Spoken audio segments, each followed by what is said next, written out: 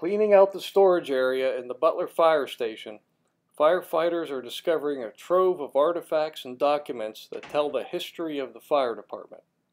From this has been replaced with this to make it more convenient and a lot easier for us to operate. This was a hose holder probably used during the 50s and 60s and 70s, and it was still on the rigs up until I started in 2000. Since then we have replaced it with a piece of equipment that's a lot easier to use, and we're able to deploy it off the back of the engine a lot simpler. When they're done with the cleanup, the firefighters will add some of the relics they found to the display in the fire station.